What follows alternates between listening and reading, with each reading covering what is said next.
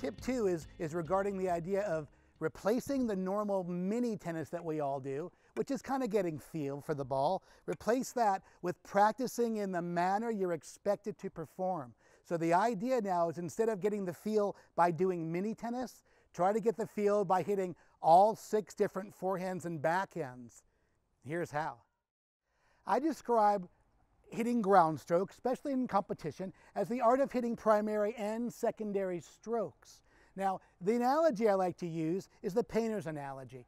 Great painters don't just have one primary color, green. They have maybe 12 versions of green, which is their secondary colors. Now, as they paint with primary and second colors, now their paintings are more lifelike, real. They can make money on their paintings. So in the tennis world, we want to make sure that you as a student and coaches are out there developing both primary and secondary ground strokes.